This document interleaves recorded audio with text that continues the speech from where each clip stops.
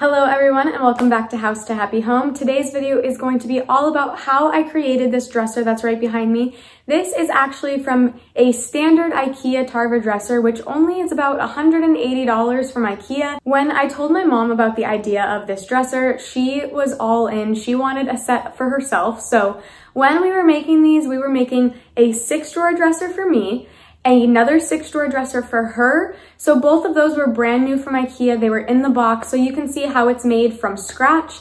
But also I found a 3-drawer Ikea Tarva dresser. So this exact thing basically just cut in half, so only one of these sides.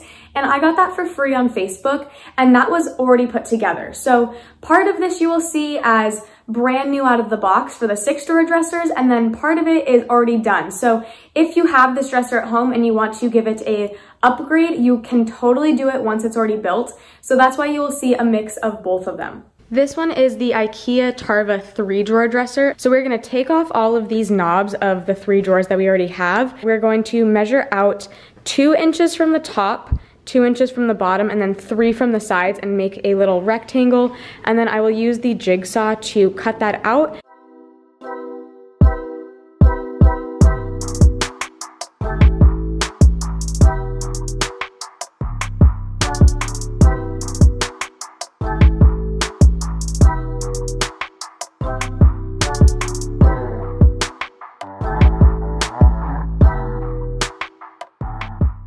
To drill these holes to be able to get the jigsaw into the correct place, I am using a 3/8 inch drill bit, and I'm just doing one in all 4 corners to be able to easily place down the jigsaw in place and to be able to start the straight line immediately.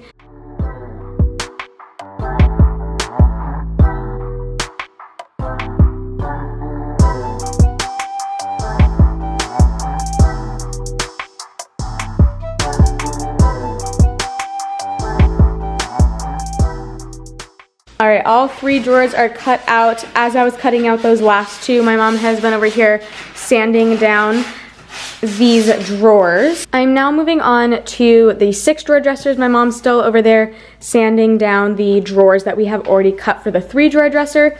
I'm now starting on those 6-drawer dressers by doing the same thing that I did to the previous dresser, where I measure out 2 inches from the top and the bottom, 3 inches from the sides. I did this to all of the drawers for the 6-drawer dresser fronts, but something different about these is since these were not put together yet, it kind of turned a little different in our next step of going to actually drill the hole and sawing them. So as you can see, we stacked up some joint compound containers, and then when I started drilling, I needed to stack them up even higher.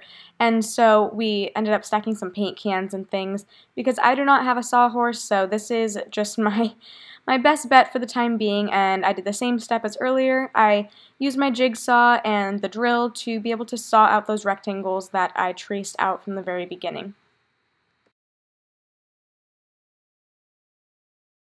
One of the sets of 6-drawer dresser fronts are done, so I am going to take my sander and we're going to sand down all of the edges to make sure they're all smooth and even. There are some places where it was like a little jaggedy, so we're going to make sure those are all evened out with the sander. All of the drawer fronts are ready to be stained. We already pre-conditioned them, so we just used the pre-stain treatment from Varathane.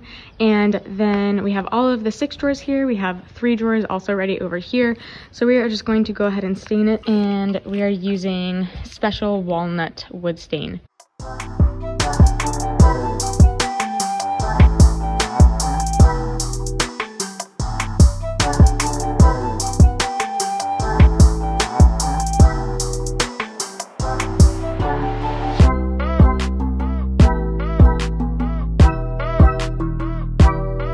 All of the drawer fronts have been stained. It's now time to do the burlap for the inside of the drawers. So what I did was I got one of the drawer fronts and I measured a piece out. We're doubling up the burlap because it is a little bit see-through, so we figured that if we double it up, it would make it more opaque and we would just like the texture better.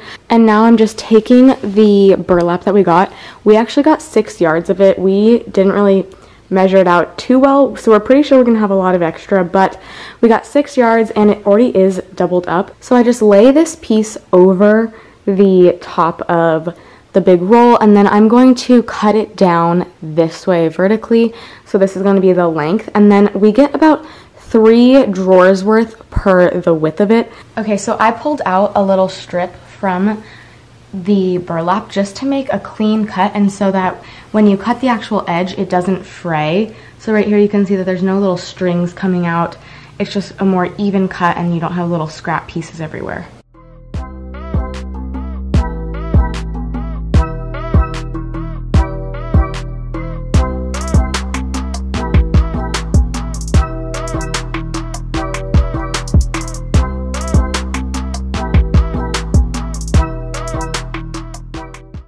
All of the burlap is cut for the drawers. We cut out 15 pieces because I have a 6-drawer dresser, my mom has a 6-drawer dresser, and then she also has the 3-drawer dresser. And we used about 3 yards. We bought 6 yards total, so we have a ton left over. I would say that you would need about 1.5 yards to be safe for, if you're gonna double it, for a 6-drawer Ikea Tarva dresser. So we just started stapling down the burlap, and we encountered a problem that my staple gun's pretty like heavy duty, so it can only take staples that are 5/8 of an inch and bigger. So I knew that this was cutting it close. We wanted to get 1/4 inch or 1/2 inch for this, but we were like, okay, let's just push it. We'll try, it'll be okay for 5/8 of an inch. Well, it wasn't okay, because here is the staple. And there is also the staple. Then that means I had to buy a hand stapler.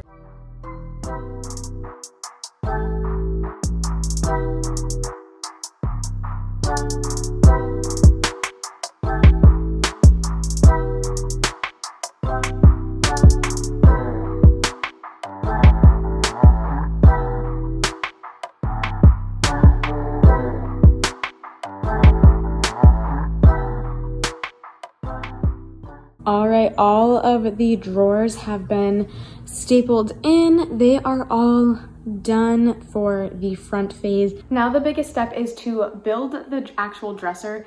That's probably gonna be another day, because this has been a crazy 2 days journey of doing all of this. If it was only done on one dresser, I think it would have been a 1-day project.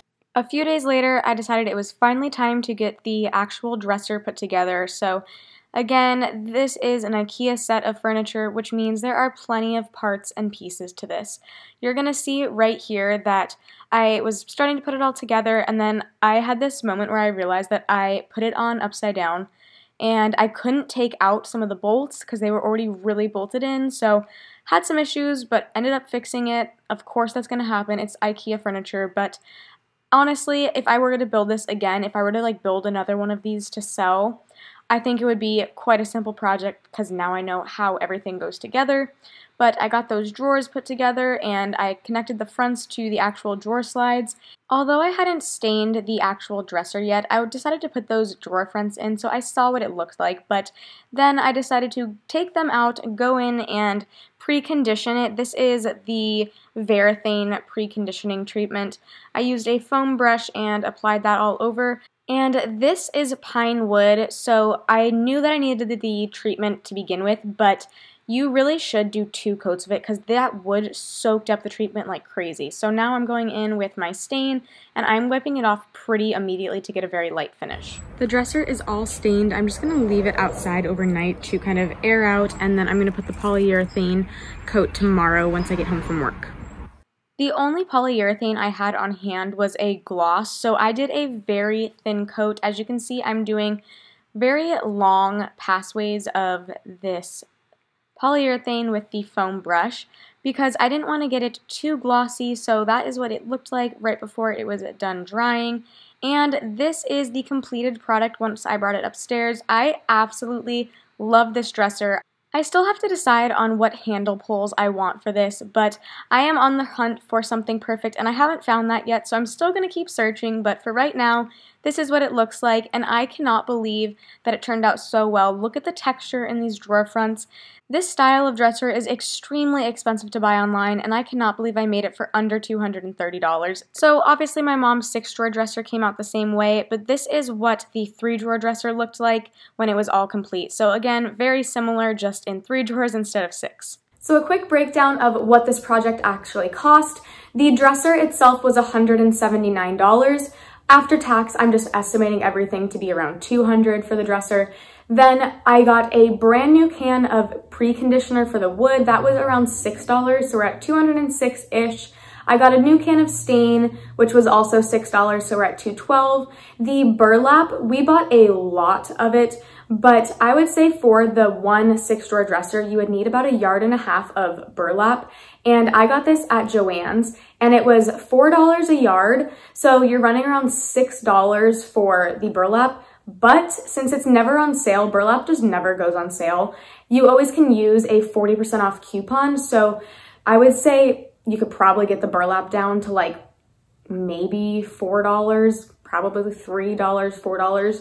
So now we're at $215. I decided to post this dresser on Facebook Marketplace and a few other pages that are local in the area, as well as OfferUp. I did this to see if I could make any future sales. I said that I would make one of these exact dressers for someone. It's a custom built dresser, and I posted it for $600, just throwing it out there to see how that could work, if I could actually make that much off of one of these dressers. Because let me tell you, when I wanted a dresser like this and I was searching for one, I couldn't find one for under $1,000, which is absolutely insane. And so I figured maybe $600, maybe someone would buy it. It technically is brand new. It's just a custom brand new dresser.